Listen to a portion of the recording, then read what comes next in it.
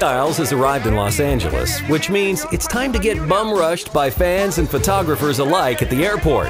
While people try desperately to take pictures, the singer really only has one direction in mind: his escape from the chaos. So as Harry rides away, we caught the exact moment a fan realizes her selfie didn't come out. Utter devastation. The 19-year-old 1D fan was available to share her experience.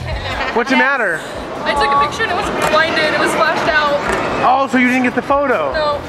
She was even willing to display the unfortunate bad snap.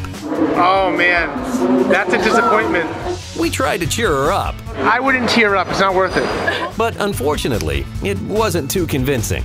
Look on the bright side, young lady. You get a whole celebrity news story dedicated to you instead.